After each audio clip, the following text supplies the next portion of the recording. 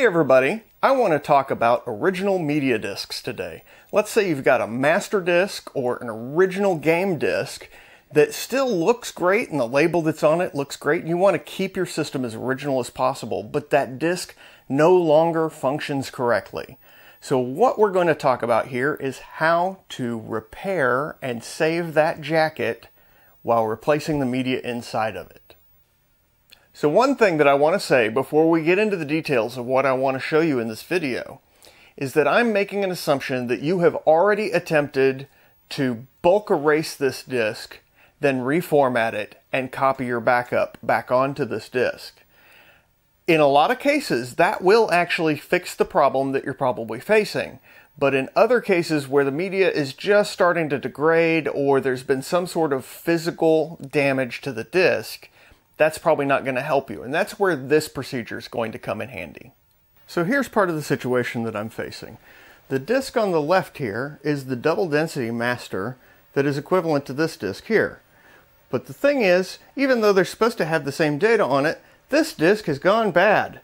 And I want to keep a good master disk for this. To demonstrate what I'm talking about here, I have the double density disk in the B drive. So we'll do a directory of the B. And you'll see that it comes up saying that it has a bad sector. So what I need to do next is the exact thing that I'm making this video to show you. So the first thing you want to do is get a new blank floppy. Second thing you want to do is find yourself a razor blade. Third thing you want to do is take your disk out of the protective sleeve. And then, so I've just cut that off camera. And what you'll notice here now is that I can flip up this corner of the disk jacket. And when I do that, I can reach inside and grab the media and pull it out. And so this is the media that was generating the bad sectors. Now, repeat that same process on your new replacement disk. And so I've just done that off camera on this disk as well. Now, since this is our replacement media, I'm going to be a little bit more cautious with what's inside the disk sleeve. And this particular disk, it decided it was just going to tear that whole thing off. I'm glad that's not our replacement disk, or the disk that we're replacing the media in, I guess I should say. And so I've got that out. Take this guy, open it up. Ah, my finger's stuck. And we just slide that guy in there. Voila. And then I'll pull my little flap back out of there. Boom. That's done. That now has new media in it. And then what I do next is come in here with some super glue.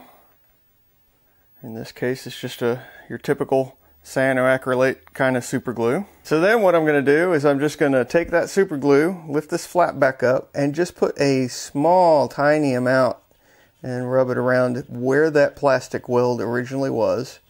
It doesn't need to be much. You don't want it to be a whole lot, but you definitely want it to make contact in the locations where the original spots were. So add some pressure to lock that back down. And it should take about 15 seconds or so for that to set. And that's it. I now have new media in an old disk. And I can format that and copy my data to it. Okay, so here I have the master disk that works, the master disk that we just replaced the media inside, and I'm going to boot the machine and exit out of the help menu. I'm going to put the original that works into the B drive, and you see that it has files on it. And then I'll put the one that we swapped our media into the B drive and do the same thing. And just like last time, it's going to say that there's a problem. In this case, it says there's an unformatted diskette on drive B, not a bad sector. That's a good thing. So I will need to format this disk. So on an Osborne, you run a program called copy, which seems unintuitive. And we say format the B drive. I want to just double check that that is the double density C basic M basic master disk that we just changed out. And then it's going to ask me what density, double density, and it will format.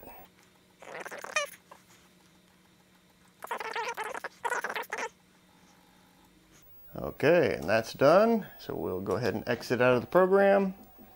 And now if I do a directory on B, it should say there are no files. And it does. And the last thing that I need to do is take this other master and copy the data to it, to the one that we just repaired. Oops, before I do that, I want to actually run pip, otherwise I won't be able to copy the data. Put the good master in the A drive, and I say that B equals A : star dot star. And now it's copying all of the data over to the master disk that we just rebuilt.